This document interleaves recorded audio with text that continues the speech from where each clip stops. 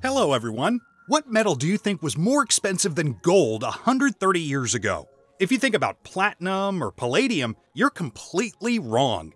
At the end of the 19th century, aluminum was more expensive than gold, since at that time, there was no cheap and easy way to obtain it from its compounds. Nowadays, aluminum is quite cheap because of the discovery of more efficient processes for its obtaining. However, the side product formed by these processes is very hazardous. What is this waste product? And how did it cause one of the biggest environmental disasters in Europe? Well, let's figure it out.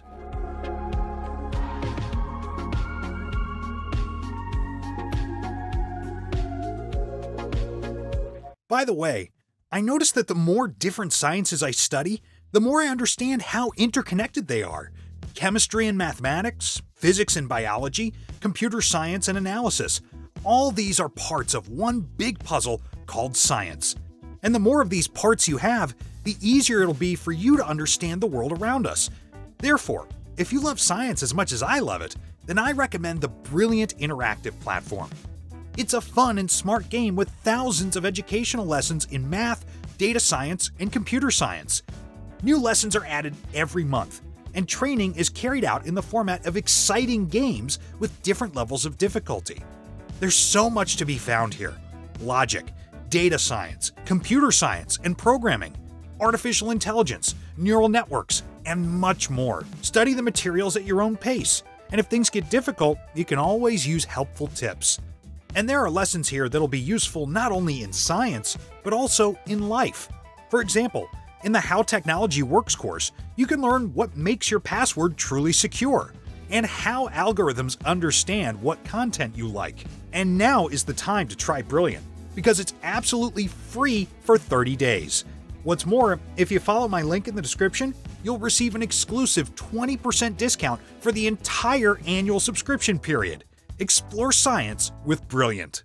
Even though aluminum is the most abundant element in the Earth's crust, obtaining aluminum from its compounds is a challenging task. The production of light and strong aluminum begins with its ore, bauxite, the largest deposits of which are located in Australia. Bauxite itself is often red in color due to iron oxide impurities, but the bulk of it is made up of various aluminum hydroxides with admixtures of silicon oxide or sand, as well as chalk and other unnecessary minerals. The first step in bauxite ore processing is the so-called Bayer process, in which the crushed ore is dissolved under pressure in a solution of alkali or sodium hydroxide at a temperature of 340 degrees Fahrenheit. The process often takes place in opaque containers, but if you try to reproduce it in an ordinary flask, you will see the gradual dissolving of aluminum oxides and hydroxides together with sand in the hot lye, while the other impurities form a dark brown precipitate. The reason is that aluminum and its compounds are amphoteric, which means they can dissolve both in acid and in alkali, whereas, for example, iron oxide, or ordinary chalk, don't have such properties and don't react with alkali, thus remaining at the bottom of the flask. After some time of stirring, most of the aluminum hydroxides together with silicon dioxide dissolve in the solution. The resulting mixture is separated into water-soluble compounds, sodium aluminate and silicate, as well as precipitate in the form of iron oxide, calcium carbonate, and other minerals. In order to extract alumina, or aluminum oxide, from the resulting solution, it is simply cooled and diluted with water, whereby aluminum hydroxide precipitates. Afterward, it can be calcined to obtain alumina for the production of pure aluminum. It is also interesting that besides aluminum and silicon, the solution also contains the rare metal gallium. Even though bauxite contains only 500 parts per million, this insignificant amount is enough to produce most of the gallium on Earth as a byproduct of aluminum ore processing. This process leaves behind a lot of hazardous waste, such as iron oxide sludge and sodium silicate solution in alkali with impurities of chromium, manganese, arsenic, and some heavy metals. After drying, this mass is called red mud, and it caused one of the most significant environmental disasters in Hungary in 2010. The fact is, there was a whole lake with red mud, consisting of iron oxide and alkaline solution not far from the bauxite ore processing plant in the town of Ashka. The plant was quite large and produced about 700,000 tons of red mud per year, storing it in several reservoirs in the form of small lakes, which dried up and decreased in volume over time. However, in 2010, because of heavy rain, the lake dam was damaged and burst, spilling all of its caustic contents into the streets of a nearby town. About 1,500,000 tons of caustic waste flowed through the streets of the town, staining everything around with red pigment, and also polluted the nearby river, which later flowed into the Danube. I remember the news reports about this case at that time. The Hungarian authorities tried to neutralize the alkaline solution in the local river with vinegar, but their efforts were not so successful. Modern scientists are developing new methods for processing red mud into something useful, because in addition to iron, it contains titanium and silicon compounds, as well as oxide of the rare earth metal scandium, which costs about $12 a gram. To show you the latest developments in this field, I went to Moscow, where my good friend Dmitry is engaged in red mud processing at the Ims of the Ras. Hello, I'm Dmitry Zinoviev, a researcher at the Baikov Institute of Metallurgy and Materials Science of the Russian Academy of Sciences. My name is Pavel Grudinsky, and I'm a junior researcher at the same institute.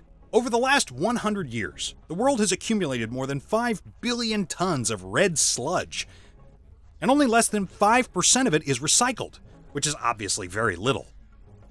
To avoid the recurrence of the Hungarian catastrophe, we decided to develop a new method of red mud processing, which consists in the successive extraction of valuable materials from it. We've been conducting research for the last 5 years. As a result, we've published several papers in scientific journals. Now we will demonstrate our work to you. To extract useful chemical elements from the red sludge, the mud is first dried so that it can be conveniently handled. After that, they weigh about 12 grams of red powder. Then, the weight amount is compressed under very strong pressure to obtain these tablets, which are much more convenient to work with than loose powder. Of course, in the research stages, the process is time-consuming and limited in quantity, but if this technology finds commercial application, it will be much more extensive. Once the researchers have pressed enough red sludge tablets, they place them in a corundum crucible that can withstand extremely high temperatures, up to 3,600 degrees Fahrenheit. Carbon powder is poured between the layers of tablets, which can later reduce the iron from the red sludge to a metallic state. After that, the crucible is turned over and put into another crucible with carbon powder, so that the obtained iron doesn't oxidize in the air and the carbon doesn't catch fire. To extract iron from the tablets, the crucible is put in a muffle furnace heated to 1,800 degrees Fahrenheit, in which it is calcined for 1 hour. In the last 10 minutes of calcination, the researchers prepare liquid nitrogen, which will cool the crucible with its contents and prevent the tablets from oxidizing in the air, because if this happens, the whole experiment will be ruined.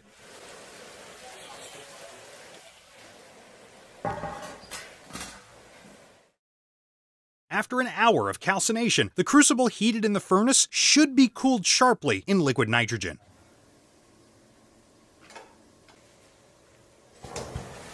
This process looks quite spectacular. In this case, boiling nitrogen displaces oxygen from the container, creating a protective atmosphere in which the red-hot iron doesn't oxidize. After the crucibles have cooled down, we can check what the red sludge tablets have turned into. As you can see, they turned black, due to the fact that the carbon allowed the iron in their composition to reduce to a metallic state. It's easy to check with a small magnet. The difference is obvious. Even the first stage shows that it's possible to obtain metallic iron from the residual red mud. The only thing left is to separate it from these calcined tablets. To do that, they're crushed, obtaining a powder of black color. Since the obtained iron is well attracted to the magnet, it can be easily separated from unnecessary impurities of sand and other minerals with the help of a device called a magnetic separator. Of course, it can be done in a homemade way, for example, by simply placing the magnet in another container, But in this way, the extracted powder may contain too many impurities that will contaminate the obtained raw material. For a finer separation, it's better to use a so-called wet separator. Under the influence of magnetic forces, it separates the crushed tablets into a magnetic iron concentrate and the so-called tails, which are later simply drained off. This process is quite efficient, as the degree of separation can be adjusted by means of the current applied to the two electromagnets on the sides of the separator. The resulting iron concentrate contains up to 95% metallic iron, which can be used for its intended purpose. For example, it can be mixed with borax and melted in an induction melting furnace to obtain ingots of almost pure iron.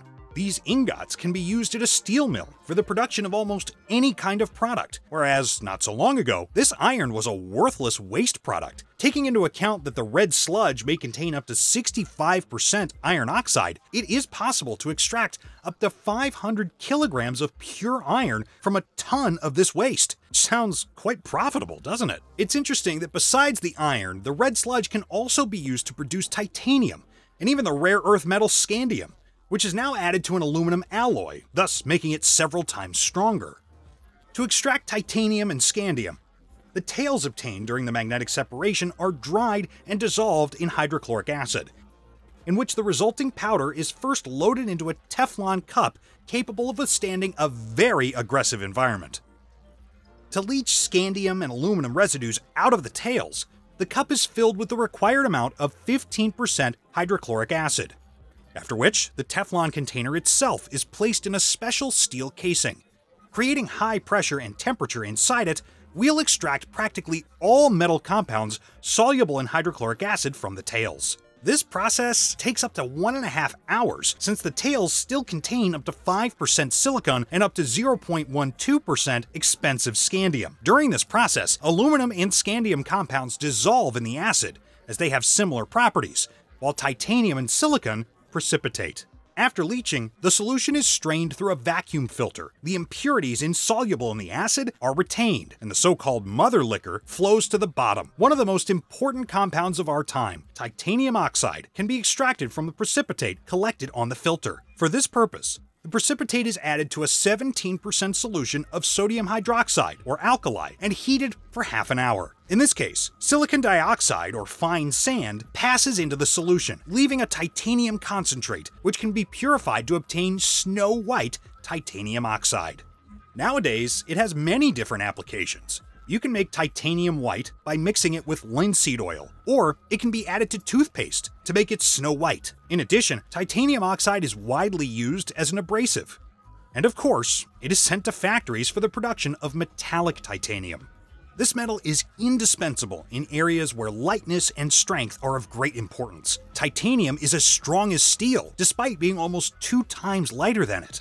After the extraction of titanium, the resulting sodium silicate solution can be used to extract the so-called white soot, or silicon oxide, which is often used in construction or medicine. For this purpose, hydrochloric acid is added to this sodium silicate solution, after which silicon oxide precipitates, and can be filtered and dried, yielding another snow-white powder. Besides construction, it's used for the production of popular sorbents, which are much more effective than activated charcoal in terms of absorbing some toxins from the intestines. It turns out that after calcining the tablets, we have already obtained iron, titanium oxide, and silicon oxide. But this red waste can be used to obtain an extremely rare metal, scandium. The tails after magnetic separation of iron are leached in hydrochloric acid, after which they are filtered under vacuum. But this time, we take not the precipitate, but the solution itself, which flows into the Bunsen flask. It can be used to precipitate aluminum compounds by an unusual process, salting out with hydrogen chloride. To demonstrate this effect, we can assemble the following unusual setup, which I will use to obtain pure hydrogen chloride. For this purpose, I fill one of the flasks with ordinary salt, in other words, sodium chloride, and pour concentrated sulfuric acid into the flask through a dropping funnel. As soon as the acid touches the salt, it starts to release hydrogen chloride, which flows through the tubes into the next flask, filling it. And since this gas is quite caustic, its excess is neutralized with the alkali solution. To show you how well hydrogen chloride dissolves in water, I turn the flask with the accumulated hydrogen chloride in it upside down, and then blow plain water colored with the methyl orange indicator into it. As soon as a few drops of water fall into the flask with hydrogen chloride, the hydrogen chloride immediately dissolves in it, lowering the pressure in the flask, thus sucking more and more water inside. This effect is also known as a hydrogen chloride fountain. After dissolving hydrogen chloride in water, it turns into hydrochloric acid, at the same time coloring the methyl orange indicator red, thus showing that this solution is acidic. The point is that if there are any salts in the water, they will most likely precipitate, being displaced by hydrogen chloride. This is how aluminum chloride is salted out of the mother liquor when exposed to hydrogen chloride. This is done by blowing hydrogen chloride through a saturated aluminum chloride solution, which gradually precipitates due to the hydrochloric acid formed in the solution. Then, the residues obtained after all these inconceivable extractions can be used for the extraction of scandium compounds. Their amount is not so big, but they are the most valuable. This process is quite difficult and includes extraction with hydrogen peroxide and organic solvents, such as diethylhexyl phosphoric acid and tributyl phosphate. Scandium forms compounds with them, part of which passes into the upper organic layer and the other part remains in the lower aqueous layer. After separating the upper layer, scandium oxalate can be precipitated from it by adding oxalic acid. To precipitate scandium from the aqueous layer, we should add the usual alkali, sodium hydroxide. As a result, the obtained precipitates can be dried and calcined, obtaining pure scandium oxide, which costs quite a lot, more than 10 euros per gram. From an economic point of view, recycling red mud makes sense only because of the presence of expensive scandium, the general content of which can be up to 0.12%. Yeah, it doesn't sound like that much, but 1 ton of red sludge can contain up to 120 grams of scandium. It costs about $1,000, which is more expensive than all the other metals that can be extracted from this red mud. Scandium oxide itself can be used for the production of metallic scandium, which has many applications in science and technology these days. Scandium itself is almost never used in its pure form because of its high cost. However, it is utilized as a compound or an additive to other metals. It's used to make super strong alloys. The addition of just 0.2% of scandium to an alloy with aluminum increases its strength by 30%. These alloys are now used to make fuselages for some fighter jets, as well as expensive and super strong aluminum bicycles. In addition, scandium iodide is now used in gas discharge lamps, because after the heating, it glows bright white light, the spectrum of which resembles sunlight. Well, I believe after watching this video, you've learned more about the substance that can cause an environmental disaster and how it can be ecologically recycled to produce valuable metals and their compounds. And if you enjoyed this video, as always, don't forget to give it a like and subscribe to the channel to see many more new and interesting things.